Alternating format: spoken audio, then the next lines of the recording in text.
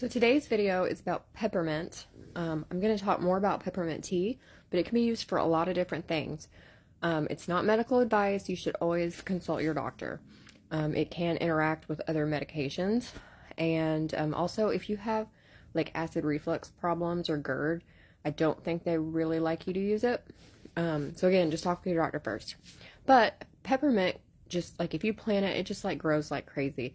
And it comes back every year. It's a perennial. And you can take the leaves, I would say probably like 2 cups of water to about 10 to 20 leaves. Maybe start out with 10 and see how it feels and everything. And then you can bump it up to whatever as you adjust to it.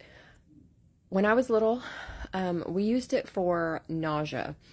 Or just kind of like if you have a stomach ache. And I guess there's kind of been some studies that it helps with IBS, but we used it for nausea, all kinds of different kind of nausea, and it always really helped me. So my mama would boil 10 to 20 leaves in about 2 cups. Well, she would boil the water, put the tea leaves to the side. Once the water boiled, she would cut it off and, you know, let all the bubbles settle down and stuff. And then you just throw the leaves in the pot, let it steep, you know, 10, 15 minutes.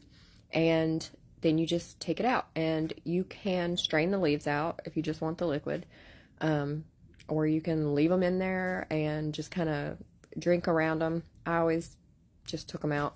You can add sugar or like honey or lemon or anything to suit your taste, and there are benefits of honey, which I am planning on making a video of. But you can serve it over ice if you want an iced tea, or you can drink it warm, which is what I prefer and how we used it. But people also use it for like colds and coughs and congestion and all kinds of stuff like that. But it's really, in my experience, really good for nausea, and that's what I saw most people kind of using it for. You can also just take a leaf right off a plant and just chew it, you know, and it can help with that. And you can spit it out or whatever. But I mean, some people just chew it up and swallow it. And you can also use it like on your temples and stuff for a headache. Some people will just chew a leaf, and I've done this. If I have a headache, I'll just like chew a leaf or two, kind of like leave it in my mouth, suck the juice out, and spit it out for a headache. But I definitely use it for nausea, and it's awesome.